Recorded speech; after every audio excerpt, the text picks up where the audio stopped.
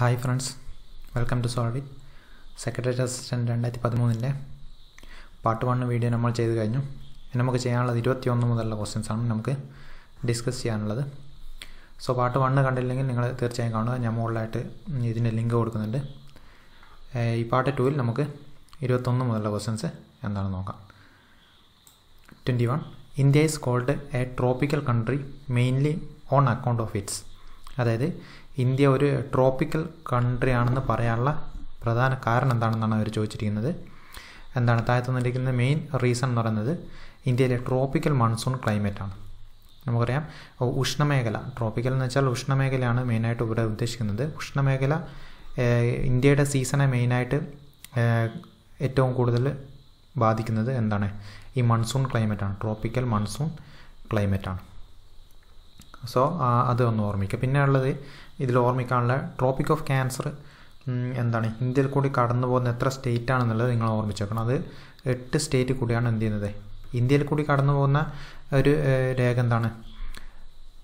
Latitude എന്ന് പറയുന്നത് tropic of ക്യാൻസറാണ്. Latitude tropic of equator എന്ന് പറയുന്നത് ജസ്റ്റ് താഴെ കൂടിയാണ് പോകുന്നത്. ഇന്ത്യയുടെ മാപ്പ് എടുത്ത് നോക്കിക്കഴിഞ്ഞാൽ നമുക്ക് മനസ്സിലാവും ഇക്വേറ്റർ എന്ന് പറയുന്ന താഴെ കൂടിയാണ് പോകുന്നത്. ഇന്ത്യയിൽ കൂടി കടന്നു പോകുന്നത് എന്താണ്? Tropic of ക്യാൻസറാണ്. പിന്നെ ആ ട്രോപ്പിക് ഓഫ് ക്യാൻസർ കടന്നു പോകുന്ന സ്റ്റേറ്റുകളുടെ എണ്ണം എത്രയാണ്? 8 എണ്ണമാണ് ഉള്ളത്. അതെന്ത് ചെയ്യുക? ഒന്ന് ഓർമ്മിക്കുക. അതേപോലെ ഈ ഇന്ത്യൻ്റെ ലോങ്ങിറ്റ്യൂഡ് എന്ന് പറയുന്നത് 8.5 ആണ്. 8.5 ഡിഗ്രി ഏതാണ്?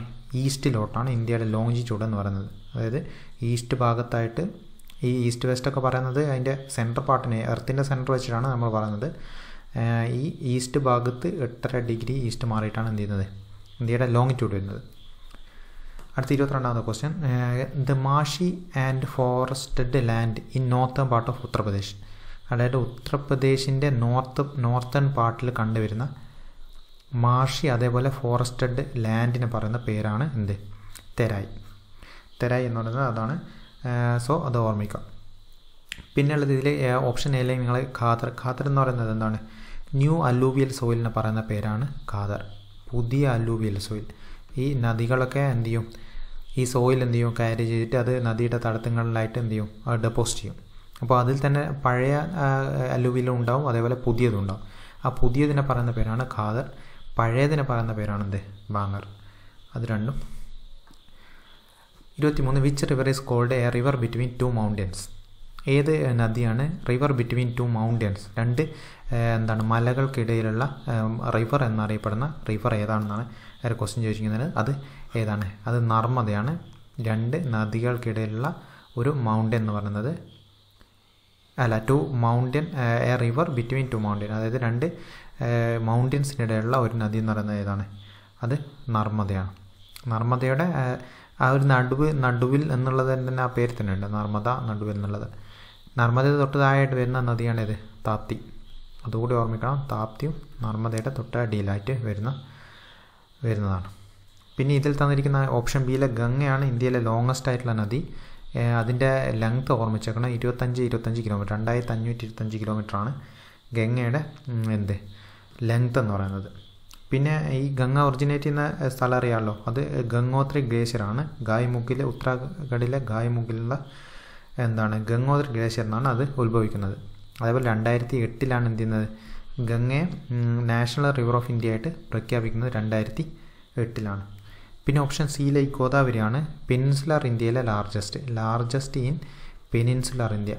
അതായത് ഉപദ്വീപീയ ഇന്ത്യയിലെ ഏറ്റവും വലുത് ഈ ഗോദാവരിയാണ്. ഉപദ്വീപീയ ഇന്ത്യ എന്ന് പറയുമ്പോൾ നിങ്ങൾക്കറിയാം, ഈ 3 ഭാഗം വെള്ളത്താൽ ചുറ്റപ്പെട്ടിരിക്കുന്ന ഭാഗത്തെ എടുക്കുകയാണെങ്കിൽ ഗോദാവരി ആയിരിക്കും ഏറ്റവും വലുതായിട്ട് വരുന്നത്. ഹോൾ ഇന്ത്യ ആയിട്ട് എടുക്കുകയാണെങ്കിൽ മാത്രമേ എന്ത് ചെയ്യുക നമ്മൾ ഗംഗ പറയുള്ളൂ. നമുക്ക് 24ാമത്തെ ക്വസ്റ്റ്യൻ നോക്കാം. Which state is called the agricultural എപ്പിറ്റോം of India. ഇന്ത്യയുടെ അഗ്രികൾച്ചർ എപ്പിറ്റോം എന്ന് പറയുന്ന ഏത് സ്റ്റേറ്റ് ആണെന്നാണ് അവർ ക്വസ്റ്റ്യൻ ചോദിച്ചിരിക്കുന്നത്. അത് ഉത്തർപ്രദേശാണ്.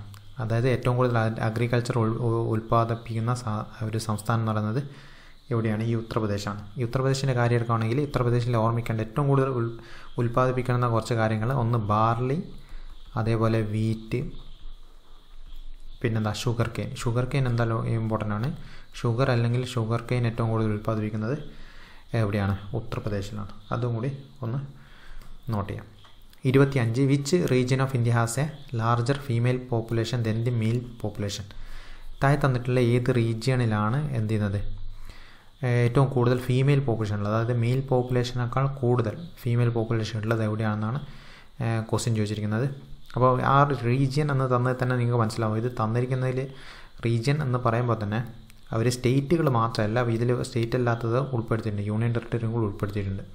സോ നമ്മുടെ ഓപ്ഷൻ ആൻസറായിട്ട് വരുന്ന ഏതാണ്? അത് പുതുച്ചേരിയാണ്. അപ്പോൾ കേരളം ഉണ്ടെങ്കിൽ കേരളം ഒരു ആൻസറാണ്, കാരണം കേരളത്തിലെ ഫീമെയിൽ പോപ്പുലേഷൻ എന്താണ്, മെയിൽ പോപ്പുലേഷനേക്കാളും കൂടുതലാണ്. ഇനി ഇതിലെ ഇന്ത്യയിലെ കേസ് ഓർമ്മിക്കുകയാണ്. ഇന്ത്യയിലെ ഏകദേശം 17.5%, ലോകത്തിൻ്റെ 17.5% പോപ്പുലേഷനും സ്ഥിതി ചെയ്യുന്നത് എവിടെയാണ്? ഇന്ത്യയിലാണ്. ഇന്ത്യയുടെ പോപ്പുലേഷൻ ഡെൻസിറ്റി എന്നുള്ളത് ഓർമ്മിക്കണം. എത്രയാണ്? 382 അതായത് 382 പേര് 1 കിലോമീറ്ററിൽ ദൂരത്തിൽ താമസിക്കുന്നുണ്ട്. 1 കിലോമീറ്ററിൻ്റെ സ്ക്വയർ കിലോമീറ്ററാണ്. സ്ക്വയർ കിലോമീറ്റർ ദൂരത്തിൽ എന്ത് ചെയ്യുന്നുണ്ട്? 382 പേര് താമസിക്കുന്നുണ്ട് എന്നാണ് നമ്മുടെ ഡെൻസിറ്റിയുടെ ആ ഒരു കണക്ക് പറയുന്നത്. അതേപോലെ ഏറ്റവും കൂടുതൽ ഡെൻസ്ലി പോപ്പുലേറ്റഡ് എന്നാണ്, അത് ബീഹാറാണ്. ഏറ്റവും കൂടുതൽ മോസ്റ്റ് ഡെൻസ്ലി പോപ്പുലേറ്റഡ് സ്റ്റേറ്റ് എന്ന് പറയുന്നത് ബീഹാറാണ്. അത് ഉത്തർപ്രദേശായിട്ട് മാറിപ്പോയത്. ഉത്തർപ്രദേശ് ഏറ്റവും കൂടുതൽ പോപ്പുലേഷൻ ഉള്ളത് ഉത്തർപ്രദേശിലാണെങ്കിലും ഏറ്റവും കൂടുതൽ ഡെൻസിറ്റി ഉള്ളത് എവിടെയാണ്? ബീഹാറിലാണ്. 26ാമത്തെ question, who was the first proponent of the doctrine of passive resistance? Passive resistance എന്നുള്ള ഡോക്ട്രിൻ എന്നുള്ള ഒരു തിയറി ആദ്യമായിട്ട് പ്രൊപ്പോണ്ട് ചെയ്തത് ആരാണ്? അത് അരബിന്ദോ ഘോഷാണ്. ഓപ്ഷൻ ബി ആണ്. എന്താണ് ഈ പാസീവ് റെസിസ്റ്റൻസ് എന്ന് വെച്ചാൽ? അഹിംസ എന്നൊക്കെ പറയാം. അഹിംസ തന്നെയാണ് ഈ പാസീവ് റെസിസ്റ്റൻസ്. അപ്പോൾ MK ഗാന്ധിയും മോഹൻദാസ് കരംചന്ദ് ഗാന്ധിയും പാസീവ് റെസിസ്റ്റൻ്റ് ആൾ തന്നെയാണ്. പക്ഷേ ഫസ്റ്റ് പ്രൊപ്പോണ്ടർ ആരാണെന്ന് ചോദിച്ചാൽ നമുക്ക് എന്ത് എഴുതേണ്ടി വരും? അരബിന്ദോ ഘോഷ് എഴുതേണ്ടി വരും. ഇനി ഇതിൽ തന്നിട്ടുള്ള കുറച്ച് ആളുകളെന്ന് വെച്ചിട്ടുണ്ടെങ്കിൽ ബാലഗംഗാധര തിലകാണ് എന്ത് ചെയ്യുന്നത്? ഫാദർ ഓഫ് ഇന്ത്യൻ അൺട്രസ്റ്റ് എന്ന് പറയപ്പെടുന്നതും അതേപോലെ മറാത്ത കേസരി എന്നറിയപ്പെടുന്നതും ബാലഗംഗാധര തിലകാണ്. ഗോപാലകൃഷ്ണ ഗോഖലെ, ഓപ്ഷൻ സിയിലെ ഗോപാലകൃഷ്ണ ഗോഖലെയാണ് മഹാരാഷ്ട്രയിലെ സോക്രട്ടീസ് ഓഫ് മഹാരാഷ്ട്ര എന്ന പേരിൽ അറിയപ്പെടുന്നത്. അതേപോലെ അദ്ദേഹത്തിൻ്റെ ഒരു ഓർഗനൈസേഷൻ കൊണ്ട് ഓർമ്മിക്കുക, servants of India society. Servants of India society എന്നുള്ള ഓർഗനൈസേഷനും Gopalakrishna ഗോഖലേതാണ്. 27 in which 5-year plan university grants commission was set up four promoting and strengthening higher education? അതായത് UGC സെറ്റപ്പ് ചെയ്ത ഏത് 5-year പ്ലാനിൻ്റെ സമയത്താണെന്നാണ് ഒരു ക്വസ്റ്റ്യൻ ചോദിച്ചിരിക്കുന്നത്. അത് ഫസ്റ്റ് 5-year പ്ലാനിൻ്റെ സമയത്താണ് എന്ത് ചെയ്യുന്നത്? UGC സെറ്റ് ആവുന്നത്. UGC വരുന്നത് നിങ്ങൾ ഓർമ്മിക്കണം, UGCയുടെ ഒരു ഇതൊക്കെ വരുന്നത് എന്താണ്? 1953 UGC നിലവിൽ വരുന്നത്. എന്നാൽ UGCയുടെ ആക്റ്റാണ് ചോദിക്കുന്നതെങ്കിൽ 1956 UGCയുടെ ആക്ട് പ്രകാരമാണ്. ആക്ട് 56 UGC ഫോം ചെയ്യുന്നത് 1953. അപ്പോൾ നിങ്ങൾക്കറിയാം 1953 ഫസ്റ്റ് ഇയർ 5-year പ്ലാൻ 51 മുതൽ 56 വരെയാണ്. സോ അതിൻ്റെ ഇടക്കാണ് എന്ത് ചെയ്യുന്നത്? UGC ഫോം ചെയ്യുന്നത്. 28 who is known as A father of renaissance of western India? ഈ വെസ്റ്റേൺ ഇന്ത്യയുടെ ഫാദർ ഓഫ് റിനൈസൻസ് എന്ന് അറിയപ്പെടുന്നത് ആരാണെന്നാണ് ക്വസ്റ്റ്യൻ ചോദിച്ചിരിക്കുന്നത്. അത് ആരാണ്? MG റണാഡയാണ് അതിൻ്റെ ആൻസർ. MG റണാഡേൻ്റെ ഒരു ഓർഗനൈസേഷൻ ഓർമ്മിക്കണം. എന്താ? പൂന സാർവജനിക് സഭ. പൂന സാർവജനിക് സഭ, അത് ഇതാണ് MG റണാഡയുടേതാണ്. 29 the longest river in peninsular India? വീണ്ടും പെനിൻസുലർ ഇന്ത്യ തന്നെ വന്നിരിക്കുകയാണ്. പെനിൻസുലർ ഇന്ത്യയിലെ ഏറ്റവും ലോങ്ങസ്റ്റ് ആയിട്ടുള്ള റിവർ ഞാൻ തൊട്ട് മുമ്പേ അത് പറഞ്ഞിട്ടേ ഉള്ളൂ. അത് ഏതാണ്? ഗോദാവരിയാണ് പെനിൻസുലർ ഇന്ത്യയിലെ ഏറ്റവും ലോങ്ങസ്റ്റ് ആയിട്ടുള്ള റിവർ എന്ന് പറയുന്നത്. ഗോദാവരി തന്നെയാണ് എന്തായിട്ട് അറിയപ്പെടുന്നത്? വൃദ്ധഗംഗ എന്നറിയപ്പെടുന്നത് ഗോദാവരിയാണ്. വൃദ്ധഗംഗ. ഈ ഓപ്ഷൻ ബിയിലെ കാവേരി അറിയപ്പെടുന്ന ഒരു പേരുണ്ട്. എന്താണ്? ദക്ഷിൺ ഗംഗ എന്നറിയപ്പെടുന്നത് ഏതാണ്? ഈ തന്നിരിക്കുന്ന കാവേരിയാണ്. കൃഷ്ണയല്ല, ഞാൻ കൃഷ്ണയാണ് അവിടെ അറിയപ്പെടുത്തിയത്. തന്നിരിക്കുന്ന കാവേരിയാണ് ദക്ഷിൺ ഗംഗ എന്ന് അറിയപ്പെടുന്നത്. 30 the largest producer of rice in India? ഇന്ത്യയിൽ ഏറ്റവും കൂടുതൽ റൈസ് പ്രൊഡ്യൂസ് ചെയ്യുന്ന സ്റ്റേറ്റാണ് അവർ ചോദിച്ചിരിക്കുന്നത്. ഇതിൽ നമുക്ക് ഓപ്ഷൻ ഇതിലില്ല, കാരണം ഏറ്റവും കൂടുതൽ റൈസ് പ്രൊഡ്യൂസ് ചെയ്യുന്നത് ശരിക്കും അതാണ് വെസ്റ്റ് ബംഗാളിലാണ് ഏറ്റവും കൂടുതൽ റൈസ് പ്രൊഡ്യൂസ് ചെയ്യുന്നത്. ലോകത്തിൽ ഏറ്റവും കൂടുതൽ റൈസ് പ്രൊഡ്യൂസ് ചെയ്യുന്നത് ചോദിച്ചാൽ ഇപ്പോൾ എത്രയാണ്? ചൈനയാണ് ഏറ്റവും കൂടുതൽ പ്രൊഡ്യൂസ് ചെയ്യുന്നത്. 31 the national animal of Kerala? കേരളത്തിൻ്റെ ഔദ്യോഗിക മൃഗമാണ് ഉദ്ദേശിക്കുന്നത്. നാഷണൽ എന്ന് കണ്ടിട്ട് തെറ്റിദ്ധരിക്കേണ്ട. ഔദ്യോഗിക മൃഗം ഏതാണെന്നാണ് എന്താണ് ക്വസ്റ്റ്യനിൽ ഉദ്ദേശിച്ചിരിക്കുന്നത് അത് ഏതാണ്? എലിഫൻ്റാണ് കേരളത്തിൻ്റെ ദേശീയ മൃഗമായിട്ട് വരുന്നത്. അപ്പോൾ നാഷണൽ ആനിമൽ ഓഫ് ഇന്ത്യയായിട്ട് മാറിപ്പോയത് ഇന്ത്യയുടെ നാഷണൽ ആനിമലാണ് ആദ്യം തന്ന ഓപ്ഷൻ തന്നിരിക്കുന്ന ടൈഗർ. അത് ഇന്ത്യയുടെ കേസാണ് പറഞ്ഞത്. ഇനി നാഷണൽ ബേർഡ് ചോദിച്ചാൽ ഏതാ? കേരളത്തിൻ്റെ കേസ് ചോദിക്കുകയാണെങ്കിൽ ഏതാ? ഹോൺബില്ലാണ്. ഹോൺബിൽ, മഴമുഴക്കി വേയാമ്പൽ, ഹോൺബിൽ എന്ന് പറയും. ഇനി ഫിഷ് ചോദിക്കുകയാണെങ്കിലോ? ഫിഷ് ചോദിക്കുകയാണെങ്കിൽ പേൾ സ്പോട്ടാണ്. പേൾ സ്പോട്ട്, നമ്മൾ കരിമീൻ എന്ന് പറയുന്ന പേൾ സ്പോട്ടാണ് കേരളത്തിൻ്റെ ഔദ്യോഗിക ഫിഷ്. കേരളത്തിൻ്റെ ഔദ്യോഗിക ഫ്ലവർ ആണെങ്കിൽ ഗോൾഡൻ ഷവറാണ്, കണിക്കൊന്ന, golden shower. 32 the southern most river in Kerala. കേരളത്തിലെ ഏറ്റവും സൗത്തേൺ മോസ്റ്റ് റിവർ, ഏറ്റവും താഴെ ഉള്ള സൗത്തിൽ കിടക്കുന്ന റിവർ എന്ന് പറയുന്നത് ഓപ്ഷൻ ഡി ഉള്ള നെയ്യാറാണ് ഏറ്റവും സൗത്തേൺ മോസ്റ്റ് ആയിട്ടുള്ളത്. എന്നാൽ നോർത്തേൺ മോസ്റ്റ് റിവർ പഠിച്ചു നോക്കണം. Northern most റിവറാണ് Manjeshwaram. മഞ്ചേശ്വരമാണ് northern most river എന്ന് പറയുന്നത്. ഏറ്റവും ഷോർട്ടസ്റ്റ് റിവർ ഈ മഞ്ചേശ്വരം തന്നെയാണ്. കാരണം 16 കിലോമീറ്റർ മാത്രമേ എന്തുള്ളൂ ഈ മഞ്ചേശ്വരം റിവറിന് നീളമുള്ളൂ. അതാണ് ഏറ്റവും ഷോർട്ടസ്റ്റും.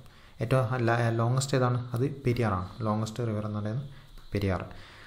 33 largest national park in Kerala. കേരളത്തിലെ ഏറ്റവും വലിയ നാഷണൽ പാർക്ക് എന്ന് പറയുന്നത് ഓപ്ഷൻ ഏതാണ്? എ ആണ്, ഇരവികുളം. ഇങ്ങനെ ഓർമ്മിച്ചാൽ മതി. ഏറ്റവും ഷോർട്ടസ്റ്റ് ചെറിയ നാഷണൽ പാർക്ക്, സ്മോളസ്റ്റ് എന്ന് പറയുന്നത് ഏതാണ്? പാമ്പാണ് ചോലയാണ്. അപ്പോൾ ഇങ്ങനെ ഓർമ്മിക്കുക.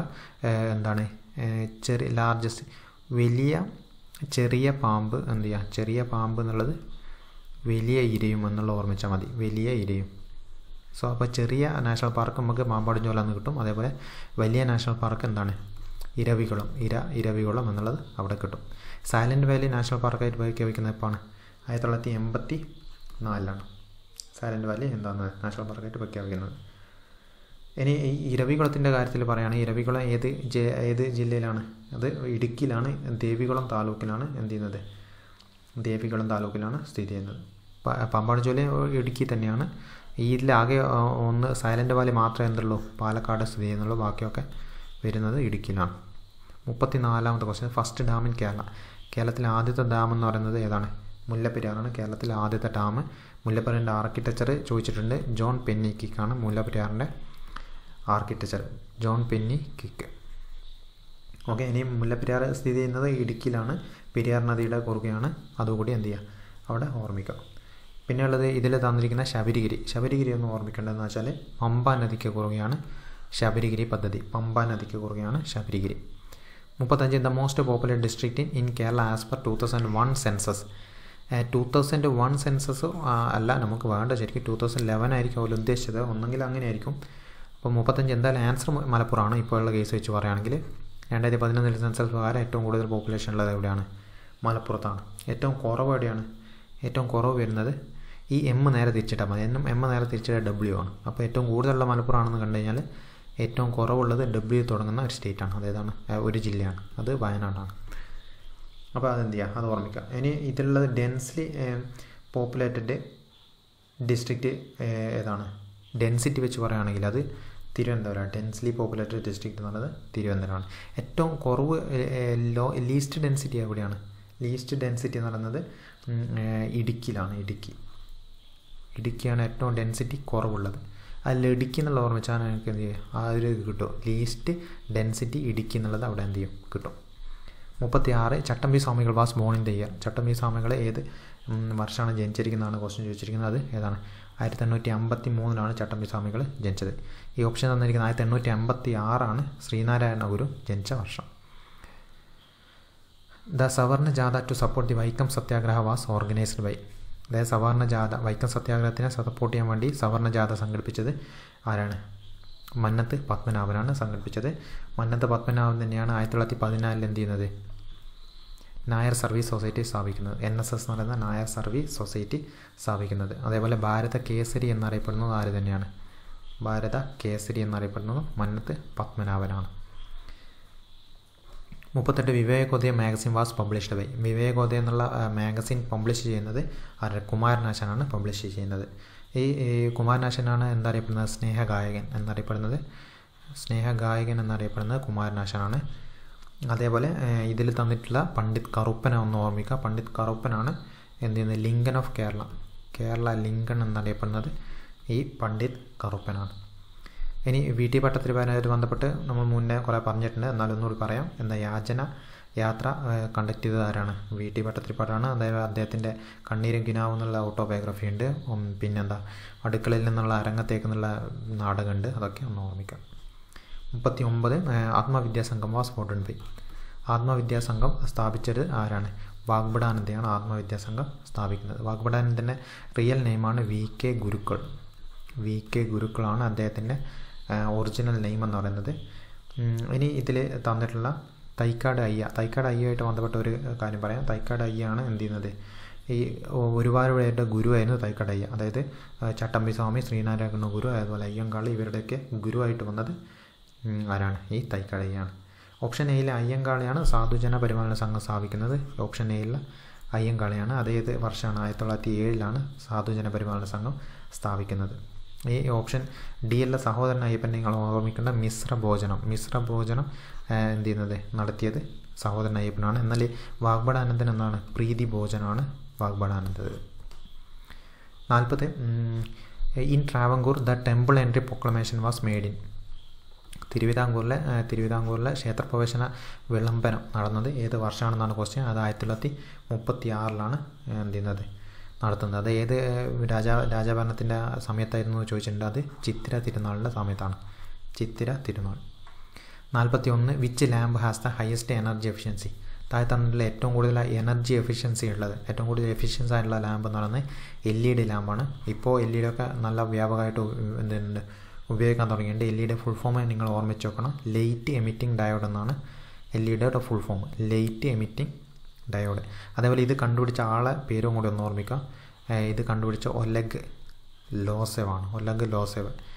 ഓക്കെ, അതോടെ എന്ത് ചെയ്യുക? LED കണ്ടുപിടുത്തം അതോടെ ഓർമ്മിക്കുക. CFLൻ്റെ ഫുൾ ഫോം ഒന്ന് ഓർമ്മിച്ച് വെച്ചാൽ കോമ്പാക്റ്റ് ഫ്ലൂറസെൻ്റ് ലാമ്പ് എന്നാണ് CFLൻ്റെ ഫുൾ ഫോമായിട്ട് വരുന്നത്. ഇൻകാൻഡസെൻ്റ് ലാമ്പിൽ പണ്ടൊക്കെ നമ്മൾ ഉപയോഗിച്ചിരുന്ന ഒരു മഞ്ഞ പ്രകാശം വരുന്ന ആ ബൾബിനെ പറയുന്ന പേരാണ് ഇൻകാൻഡസെൻ്റ് ലാമ്പ്.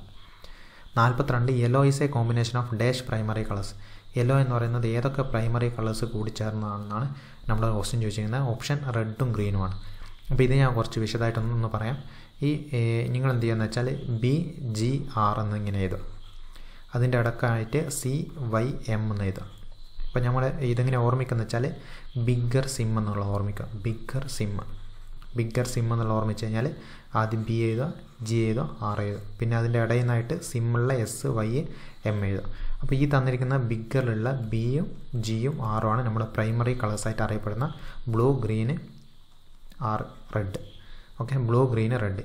ഇനി ഇതിലുള്ള നടുക്കുള്ള CYM, സിമ്മിൻ്റെ CYM ആണ് സെക്കൻഡറി കളറായിട്ട് അറിയപ്പെടുന്ന സയോണ്, യെല്ലോ, അതേപോലെ മജന്ത. ഇത് മൂന്ന് എന്താണ് സെക്കൻഡറി കളറായിട്ട് അറിയപ്പെടുന്നത്.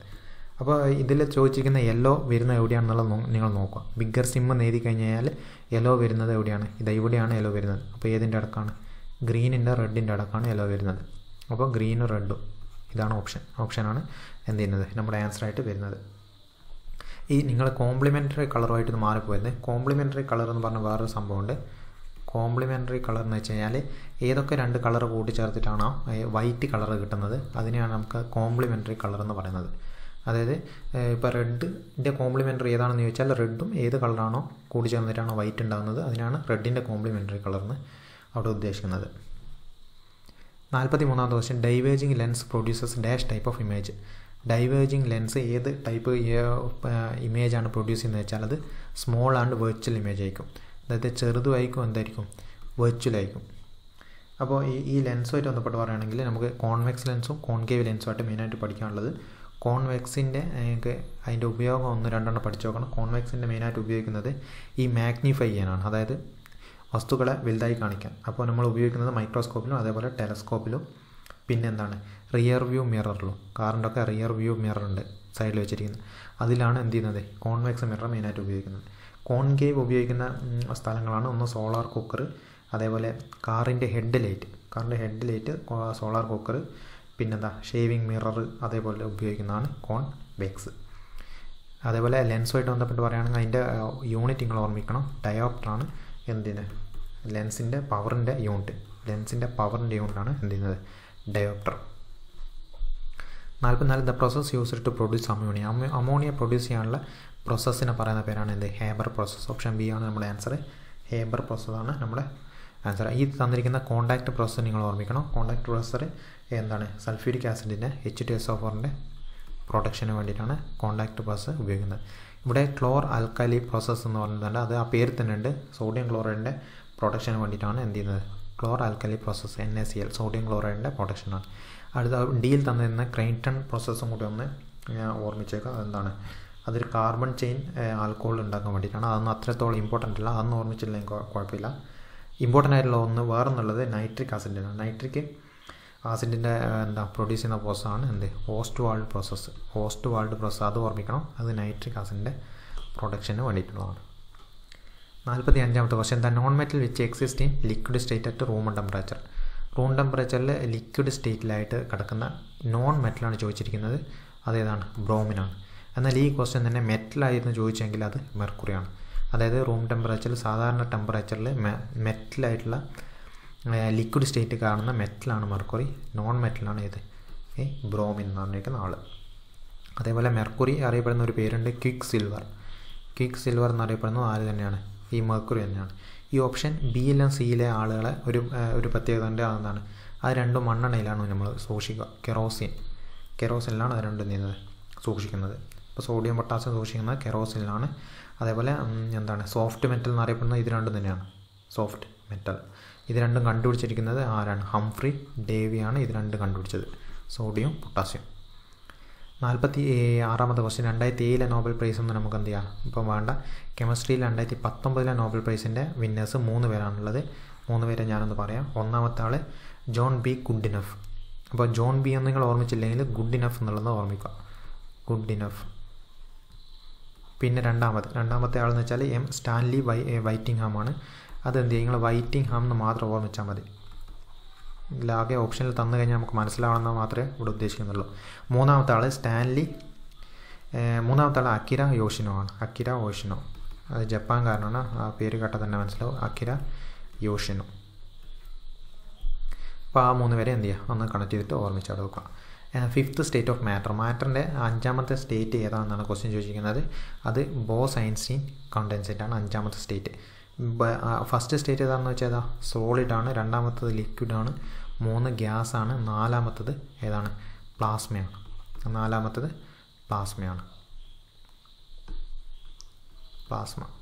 5ാമത്താണ് ചോദിച്ചിരിക്കുന്ന ഏത്? ബോസ്-ഐൻസ്റ്റീൻ കണ്ടൻസേറ്റ് എന്ന് പറയുന്ന സ്റ്റേറ്റ്. നിങ്ങൾ 6ാമത്തതും കൂടി ഓർമ്മിച്ചാൽ 6ാമത്തെ ഇവിടെ തന്നിട്ടുണ്ട് ഓൾറെഡി. അതെന്താണ്? ഫെർമിയോണിക് കണ്ടൻസേറ്റ് എന്നുള്ള സ്റ്റേറ്റാണ് 6ാമത്തെ സ്റ്റേറ്റ്. 48ാമത്തെ ക്വസ്റ്റ്യൻ.